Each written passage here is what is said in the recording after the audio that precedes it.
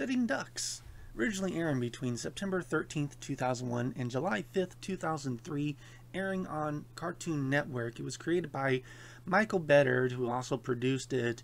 He is the artist behind the original 1977 Sitting Ducks lithograph and the 1998 children's book of the same name. The main plot is how a duck named Bill and an alligator named Otto try to keep a friendship while sometimes being ostracized by each other's own species. Though this isn't the plot of every episode, it usually is the catalyst that causes many hijinks for Bill, Otto, and their friends that find themselves into. There are too many episodes to highlight in this sort of show, but I am planning on making a much longer video about this series in the future. But for now, probably some notable episodes are the ones that dealt on the xenophobia between the two species. You have episodes where they deal with a segregated pool, ones where both Bill or Otto disguise themselves as the other species, and even ones where the other species only treats the other, mainly the alligators being nice to the ducks, when they need something.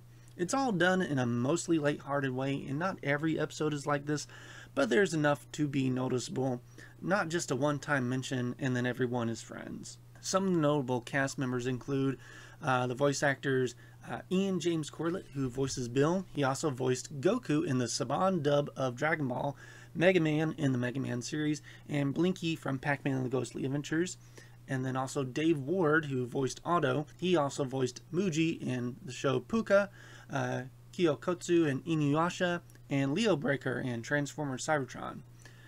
This is probably one of the most underrated shows from the early 2000s. The animation holds up fantastically well, the characters are fun to watch, and the stories sadly are still prevalent today as they were back when the show originally aired.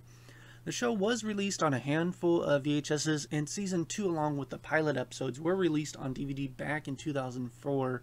Currently you can watch both seasons for free on the Roku channel.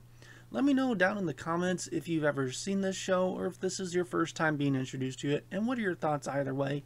And of course, let me know if there's any other shows you'd like me to introduce. Thank you and have a good day. Bye-bye.